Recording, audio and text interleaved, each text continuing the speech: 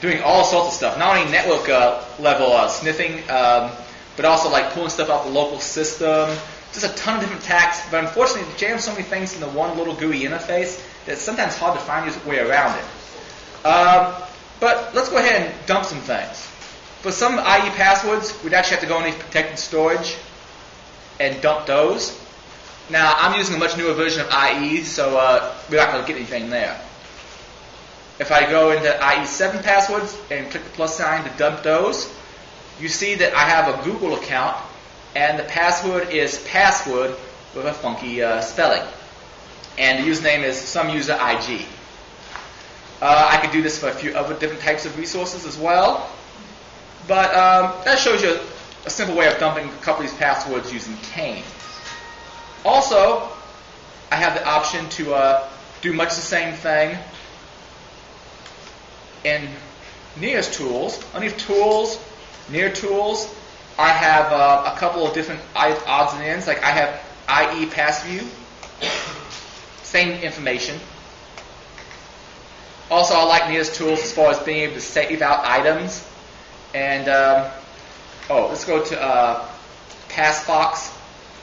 If you really want to, those locations I pointed to in the slides, you can go look at them manually. But unless you're actually trying to develop your own tool, it may not be a whole lot of point.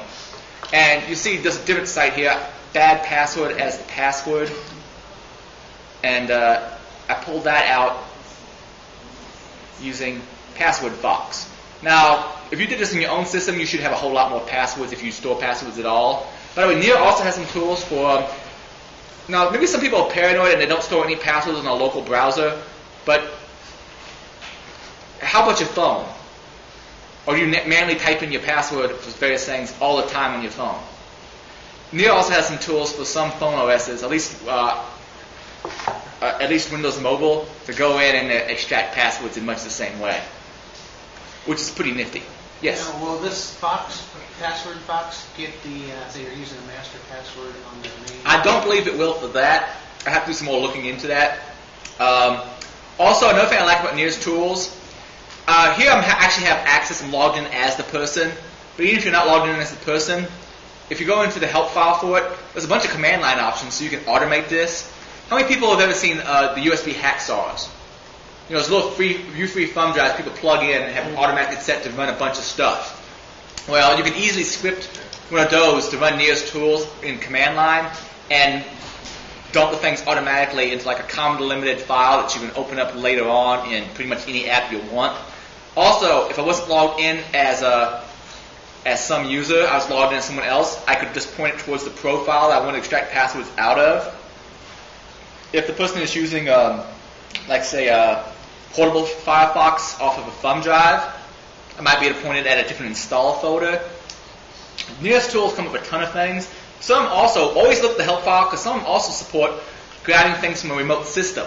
So let's say you have the password on one box, you know the same local administrator passwords on another box, you can use that to reach across the network, grab stuff off the other box from someone else's account. So always look at the help file on Nearest tools. He's just got a ton of stuff that these things can do. But that's a quick example of using PasswordFox and IE-Fox. By the way, that that IE password viewer, if I had changed the hash, like for instance, I could have used Sala as a password renew and changed the password on some user, but if I'd logged in, I wouldn't have been able to recover anything. Because apparently it stores whatever hash the person was using at the time. It uses that hash to add an extra level of encryption for like passwords it stores. So if I change that hash, if I change the person's login password, it totally screws me up. Just letting you know. At least in IE version 7. Okay, let's talk a little bit about RDP and VNC passwords. These are more things you can have fun with.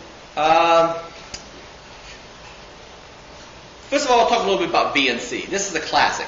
Now, the version of VNC I play with anymore is usually Ultimate VNC if I do things at all. Pretty much all my boxes nowadays, either I SSH into or I use remote desktop, or if it's a Linux box that I really want a GUI, I use something called a No Machines client, the little NX client, which is all turned over SSH.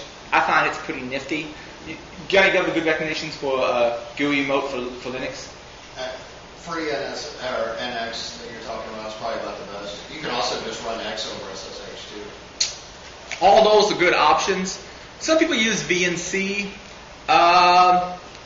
can do, I'm not sure if it's attacking Windows. Similar attacking, it probably is going to work in Windows, though instead of the registry, I think it's just a file on the file system. By the way, do you know anything about how Ubuntu and by further stipulation, I guess, Backtrack stores stored credentials like your keyring? You know much about keyrings? I'm covering mostly Windows 7. Yeah, and it just depends on the. I mean, it's just stored in a hidden file, the hash for like known keyring, and so I think those are hashed with SSH or SHA-512, the same as the Etsy password directories. By the way, so just so you know, does John by default not support SHA-256? Or so sorry, SHA-512. You have to have the jumbo patch. Jumbo patch? I'd be interested in seeing about that. Alright, but old versions of VNC used to have things stored in these particular registry keys depending on the version. I haven't messed with these in a while, but it's possibly the same location. I'm going to be showing where it is in Ultimate Boot CD3 Windows because I'm more familiar with Ultra VNC. I get tongue-tied from time to time. Alright. By the way, the way these are obfuscated is really kind of dumb. Essentially, they're DES encrypted. However, they're DES encrypted, digital encryption standard, with a known key. It's always the same key. And this key is in the source code. These are open source projects. Not that if it was in closed source, people wouldn't find it also. But I'm just saying, what's the point almost? But anyway, they use this particular key to encrypt it. DES. Okay. Well, I wasn't sure how Ultra VNC did it. But doing some looking around and doing some reverse engineering on one of our nearest tools, I was able to find it. It stores its password in ultravnc.ini. And I'm going to go actually show that file. Let me see. One of these. Alright. If I go into C, Program Files, ultravnc, there's an INI file in ultravnc INI. Instead of storing it in the registry, it essentially just puts it in here. Now, here's one difference that it has. It uses the exact same encryption algorithm. Originally, it was one for a loop because the hash comes out is different. That's because they add on 2 extra bytes. And what these 2 extra bytes are really for, I don't know. However, this part right here is using the exact same, well, I can't call it a hash because it's definitely not one way. It's using the exact same algorithm for obfuscation.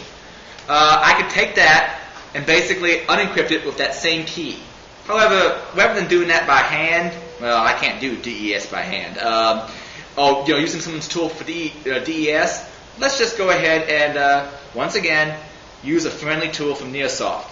And this one supports a bunch of different versions of VNC, not just Ultra VNC, but Ultra VNC is one. Oh crap! Let's play it. Well, the password is a 4-letter word. And by the way, you're going to find, if you try I want to talk a little bit about the inverse attack. I meant to change this before I actually put this up. I had it as a different password at one time, and then I changed it to mess around with some things, and I forgot to change it back. Something I like to call it inverse brute force attack, where you essentially take one password and try it on all the usernames for a system. Because someone out there is going to use one of George Carlin's 7 words you can't say on TV. So use those 7 words and try every single account. You're less likely to hit account lockout restrictions. And someone out there, assuming they have bad password policies, is probably choosing one of those 4-letter words. There you go. But that's VNC Passview. Later on, I may show actually how you can actually look at an unknown application and try to figure out where it's storing passwords. Oh, but let's go on to the next section. Remote Desktop Protocol. Now, it used to be that Remote Desktop Protocol, in some versions of it, would actually store it. You'd have this little RDP file. And I'm actually, now let's switch over, and I think I may have an RDP file someplace or another. Let's see. Do I have an RDP file on desktop? Yeah. Here's a little RDP file. If I was to edit it, we would notice it's just the text file. However, I just recalled that one I actually put some of my own special information in. So, hold on just a second. Let me do something a little different here.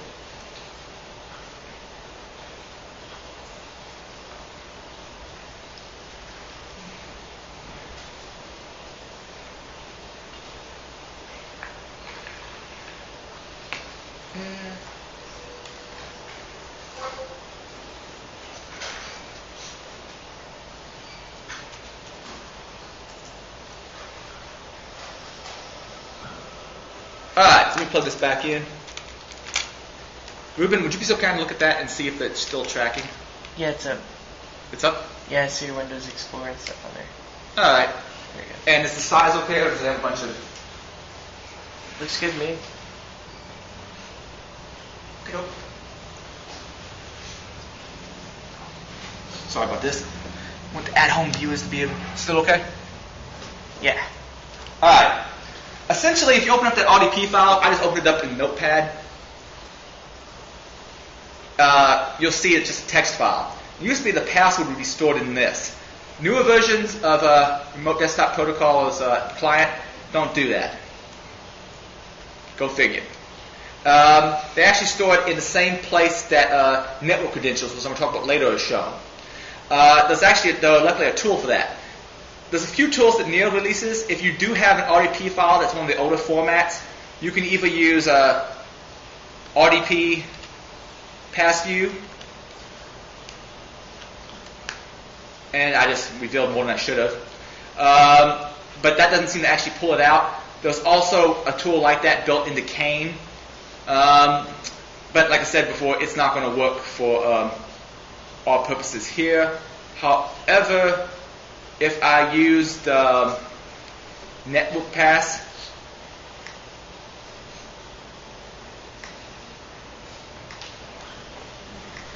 it would work.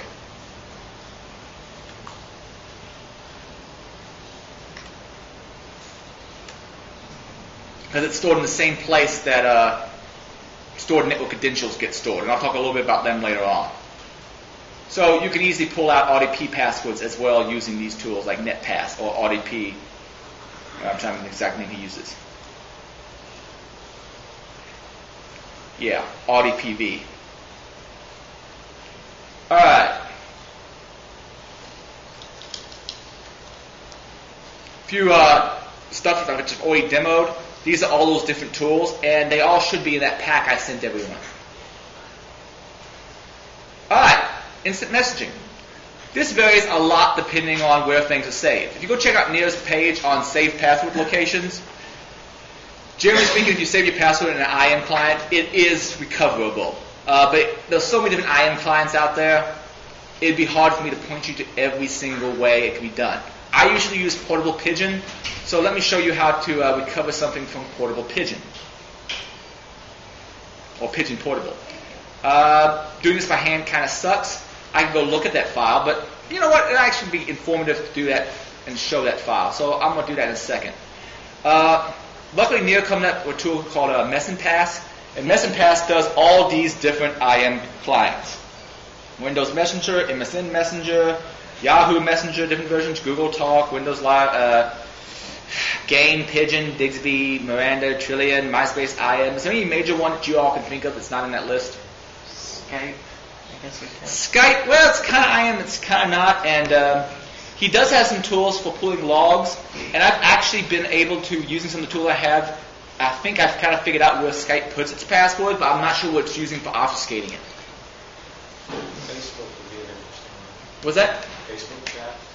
Facebook chat. Well, that would be what's stored in your web browser, though, wouldn't it? Or is that a standalone client? Yeah, because the client's web, there's no standalone client. It's just part of the web app. So There are some standalone clients. Oh, there are? Okay. Well, those standalone clients then might have a way of recovering it. Otherwise, you're just talking about recovering your Facebook password, which would be recoverable